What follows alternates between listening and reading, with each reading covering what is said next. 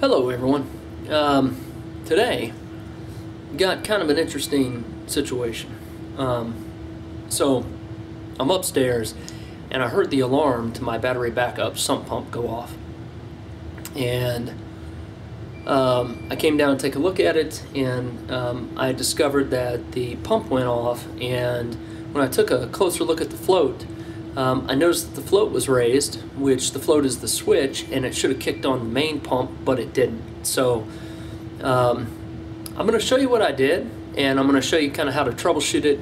And then ultimately, in my case, I needed to go pick up another pump, and so I did. And I'll step you through kind of the pump that I got, where I got it from, and then we'll go through how to replace the main pump. So let's get on it. Right here is my backup motor. It's my backup pump, and the float for that pump is actually right there. So I got a little light on there if you can see it. Now the problem with the way this is set up is that my float right here is actually a little higher, or I'm sorry, it's a little bit lower than my motor, and so that's a problem because you know, the float goes up, that's the switch, and that switch says, hey, you got a problem, your battery backup needs to kick in, and there's something wrong with the main, and the water's not high enough really for this backup motor to kick in. So the resolution to that is to simply just move that up a little higher. But you know, that's really not the concern right now. The concern is with the main pump and the switch, and you'll see the main pump is cast iron. It's down here, okay, and that's right over here is the float and the switch for the main pump, and this is actually the outlet for the main. Okay, so my switch is actually, I mean, you'll see it back here, but the float is underneath it, and if I push it down, I mean, it's definitely at the top, so that should be triggering that pump, okay, and it's not. So in order to rule out a problem with the switch or the pump, what you can do is, and you'll notice that there are two power cords. Okay, one of them goes to the switch, which is right here. This goes to the switch, and this one right here goes to the main pump.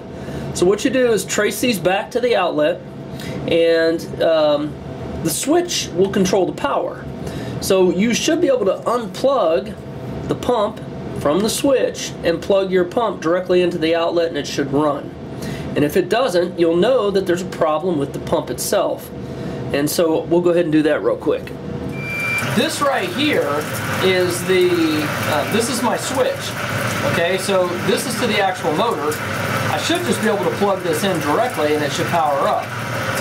I'm going to go ahead and plug this in, and we'll see if the main powers. Alright, so I've got that in. Now my battery backup's done running, but I've got the main in and there's no power, right? You can, I don't know if you can hear that, but believe me, no power, okay? So that tells me that my main motor is out, possibly the switch, but I'm not too concerned about the switch, it's the main motor. Okay, so that leads me to the fact that I'm going to need to grab a new pump. On the pump, I went down to Menards, and they have a bunch of different pumps. This is the one I grabbed. This is a Barracuda. It's a 1/3 horsepower, and it's got a lifetime warranty on it.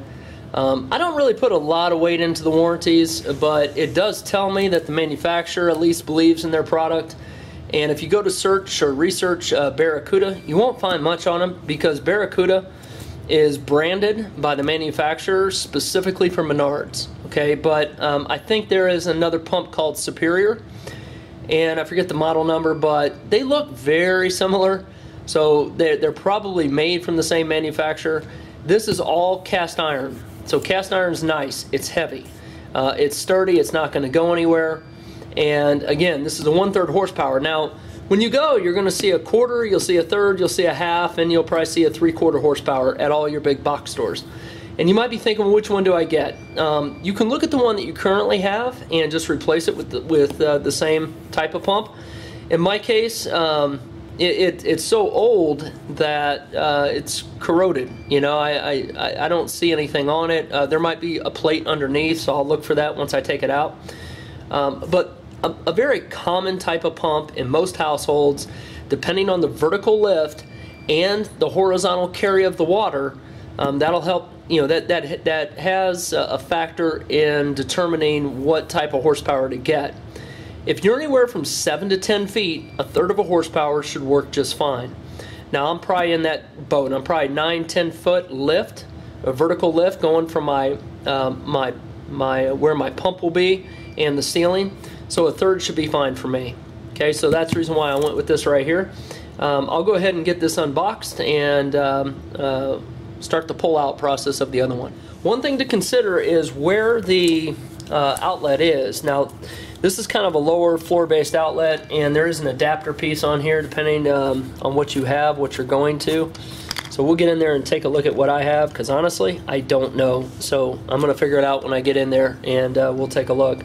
But I do know that you can get some pumps where the outlet is up top, and that's fine as well. But just know if you're going from one that's at the base to the one up top, you're going to have to cut some PVC and trim it back a little bit. Likewise, if you're going from one at the top to one at the bottom, you're going to need to purchase some additional PVC and extend that tubing down. So I'm going to go ahead and pull the old one out.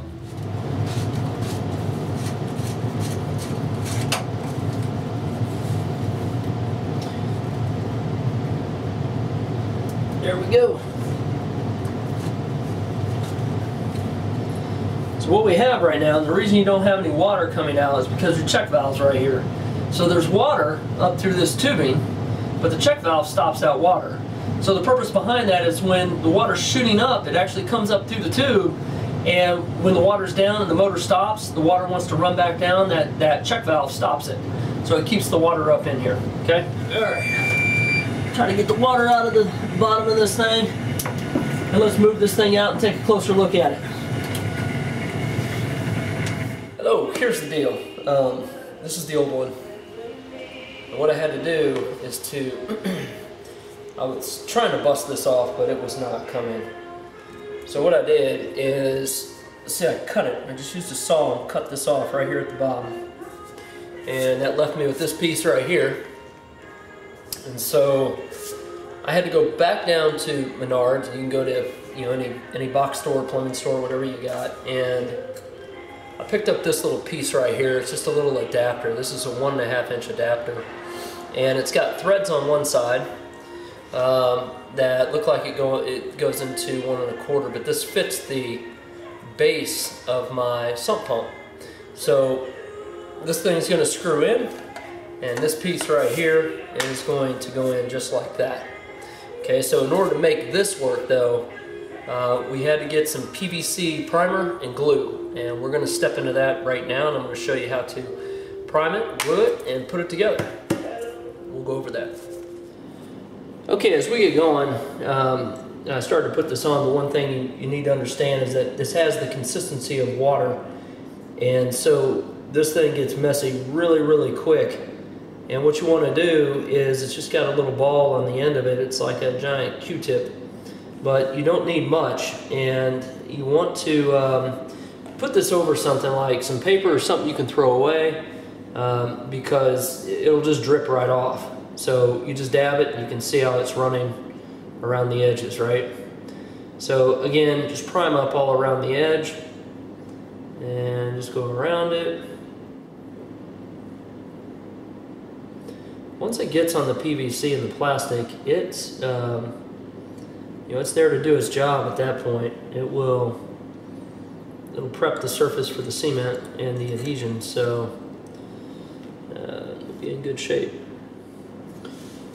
Next comes the cement, and again, this is clear, and we're going to do the same thing with this. We're just going to rub it up and around, and you're going to want to put it on both. And once you get it on both, you're going to put them both together.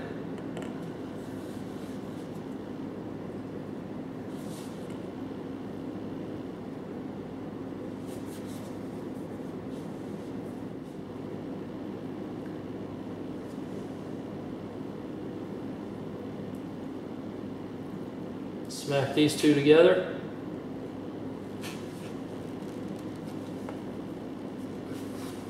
Yeah, it's locked on there pretty good. So I'm going to go ahead and move this down to the other pump and get this screwed in, and then we will go to reassemble the check valve here at the top and put it back together and test it out. You'll see that this adapter fits in there nicely, and it's just going to screw in.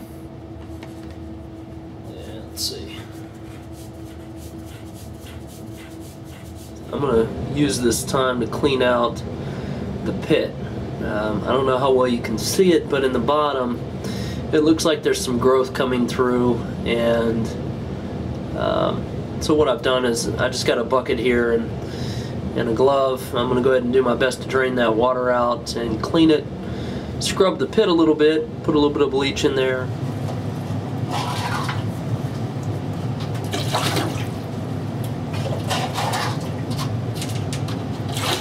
Alright, let's make some room and let's put this thing down in here.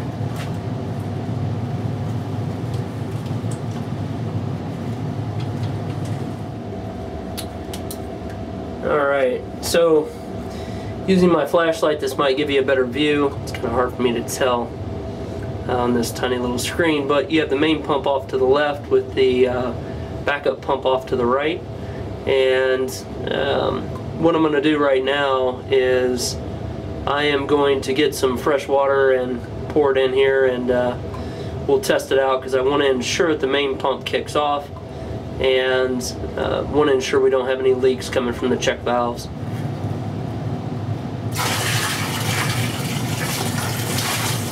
I can see the float down there, and it's slowly rising.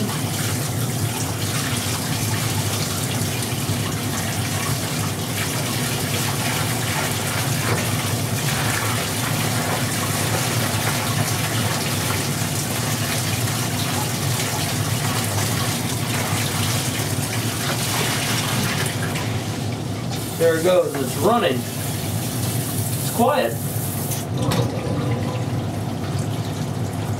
That's it. Looks good. I say, if you have any questions, leave me a comment or send me a message and I'll do my best to help you out. Thanks. Hope this helped you. Take care.